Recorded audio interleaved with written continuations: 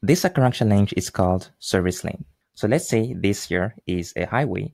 What you see here, the service lane, is what we are concerned with. This lane has different widths. So here, let's say it's width 1, here it's 2, here is 3, and here it's 2. Now, assuming you have a car that is 1 meter wide, that car can pass through here. It can also pass here because 2 is greater than 1. So this segment of the road is wide enough. This here is also wide enough. And same thing for this segment here. So in this challenge, what we need to do is find the maximum size that a vehicle can have to pass through some segments on the service lane. So in this challenge, we're going to frame this question differently and rather ask, what is the minimum width of the service lane within our segments? So let's say I select all these 2 segments here. What is the smallest value? The smallest value is 1. Therefore, if I select this 1 and 2 here, I know that the maximum size that my vehicle can have is 1. Likewise, if I select all this, the minimum size or the smallest value here is 2. So the maximum size that my car can have is 2. I'm going to use this notepad here to better clarify what I mean.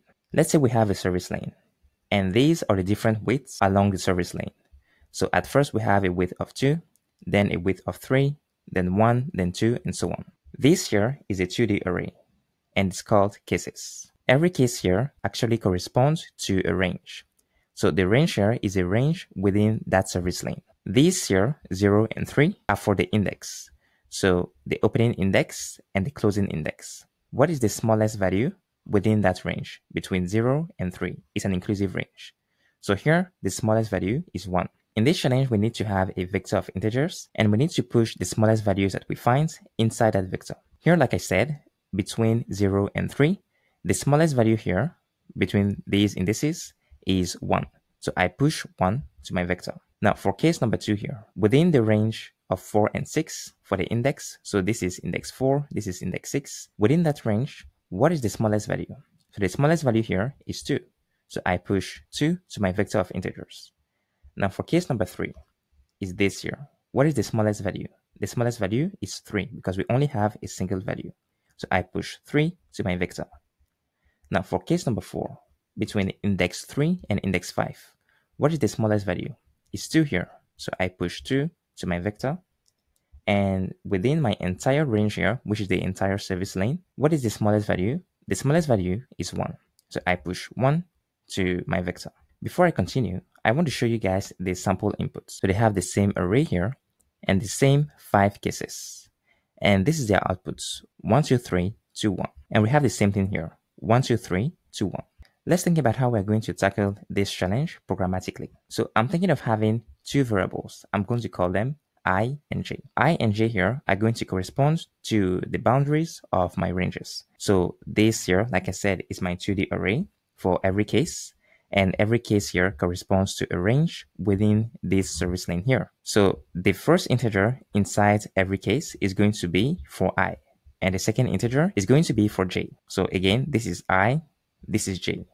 For the next element, this is I, this is j. And same thing for this one, I and j, and so on. I can also have another variable that I'm going to call k. And k here is going to be used to move through my ranges. And I'm going to move it by increasing its value. So let's pick case number 1 here, 0 and 3. So this is for this range here. What I'm trying to do here is find the smallest integer here within that range to update another variable that I'm calling smallest. At first, smallest could have a large value, and then I could start k at index I, and then I could verify what is the value at index k inside my width array here, and is it smaller than my current smallest value? If it is, then I update smallest with a value of the integer at index k inside of my width array here. So k is going to start here, then it's going to move here, I'm going to compare again, then it's going to move here, I'm going to compare one more time. At that point, 1 is my new smallest value, and then this here is index 3, so the end of my range. I'm going to compare again, and I don't need to update my smallest value because my smallest value was found here, which is 1. And I'm going to do that for every case. So for this case here, this is index 4, this is index 6, so this is my range. K will start here at index I, and then I'm going to compare here. So this is my new smallest value, and I'm going to compare with this again. So my smallest value here is going to be 2. And at every iteration, I'm going to push the value of smallest to my vector here. So I could handle this whole thing with two loops. One for loop for every case here. So I could say for range 1, then for range 2, and so on. And within that for loop, I could have a while loop. And that while loop would be used to control k. So in that while loop, the first iteration for case number 1 would be this one, then this one, then this one, and then finally this one, because this is for that whole range here. Let's move to the code now. This here is the solution. There are quite a few issues with this challenge. First of all, we don't have all the parameters. When you begin this challenge, all you have is n, which is the number of cases, and you have the actual 2D array for the cases. So it's this here. But you don't receive the array for the width, which is this thing that I've just added manually. I've added it myself. Like I explained, our service lane has different width at different parts, so we need that width array to be able to run these cases. Because it's not provided as part of this challenge, you need to add it yourself. But this here is a new parameter, so you need to make sure that whenever you call this function inside the main function, and the main function is already provided, you add this third parameter here. So how can you do that? If you scroll down here, they have this width vector. It's a vector of integers, and then they populate that vector with some values. So at first, width would be empty, and then they have this thing here. Let's scroll down again, and here they are calling the service lane function, and then they store the result inside this variable here. It's actually a vector, and it's a vector of integers. So what I'm doing here is I'm passing the width vector at the top that I just talked about, this thing right here, and I'm passing it as my third argument here. So now this becomes available inside of my service lane function right here. And that's how I can use it within this function. Another thing that I want to point out is that this thing here that I just explained and denotes the size of the cases array, that thing is not actually accurate. So I'm going to make a quick example right now. If I type here cout, the value of n, I want to have a space cases.size. This is going to be output as debug code or debug outputs inside HackerRank. And normally, if this statement here was correct, that n corresponds to the size of the cases array, these two values are supposed to be the same. Now I'm going to run this code. Don't worry, I'm going to explain my code, but I just want to clarify something here. So let's scroll down once this is done processing.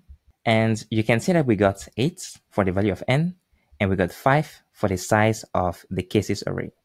So one warning here is do not use the value n, this parameter n, inside of your function to control your loops or your iterations. So I'm going to remove this debug code, and now I'm going to explain my code. So these here are the variables I, j, and k that we use for the ranges. And then this is smallest. So smallest here is what I'm going to use to update my vector. Now, where is this vector? We need to create it right here. And I'm setting the size of that vector to the size of the cases array. So now this is the for loop I was talking about, the main for loop. We are looping through every case, and we are accessing I and j like this. Now I'm using x here and not I because I've already used I here. And for clarity, I want to use x to better make it clear that it's not this I here. Normally, we use I for loops as convention, but here I'm using x. So like I explained, the first value in every case is for I, and the second value is for j. So that's what I'm doing here. And k here, at every iteration, it starts at index I. Smallest is going to have the maximum int value in C++. So int max is actually a constant in C++, which is for 2 billion something, if I'm not mistaken. Now I'm looping through my range. So for instance, for this here, 0 and 3, it will be from here to here. And I'm looping through every integer within that range. The goal here is to move k at every iteration and verify if we need to update the value of our smallest variable. So that's what I'm doing here. As I'm looping through the range, I'm verifying if I need to update the value of my smallest variable. And then I increase k. And once I've found my smallest value, I simply update the exact position inside my vector. So my vector already has a size here, so I don't need to use the pushback methods. I can simply access every position like a normal array, and I can assign the value of my smallest variable to the elements at that position. Once I'm done, all I can do is return my vector here. So that's pretty much it for the entire code. I've already run it, and you saw that we were able to pass the test cases. So I'm just going to submit it now. And we've passed all the test cases. So that's it, guys, for this HackerRank challenge. Don't forget to add this third parameter here, and then scroll down and add a third argument when this method is being called, or this function rather. So it's being called here. So don't forget to pass the width vector to this function called here. And the width vector is what they've created here. And then they updated the values here. The other thing to keep in mind is don't use n, because it can be a bit misleading, like I just demonstrated. So anyway, that's it. I'm going to end the video now. If you like my solution, please make sure you subscribe to my channel, turn on your notifications, and I'll catch you next time.